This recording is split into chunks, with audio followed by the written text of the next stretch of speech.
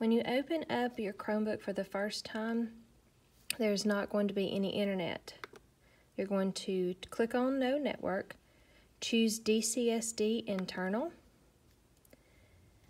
and when the menu comes up, these are the things that you're going to change.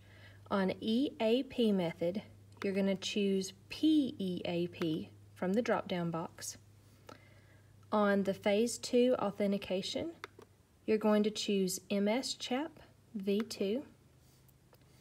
And on Server CA Certificate, you're going to choose Do Not Check.